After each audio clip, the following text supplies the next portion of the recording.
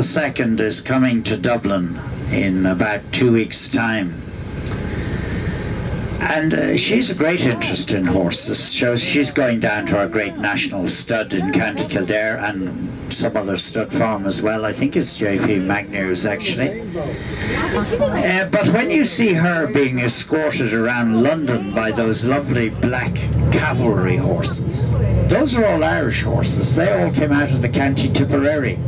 And even at the height of our disagreement with our neighbours across the Irish Sea, Her Majesty's escort horses still came from County Tipperary.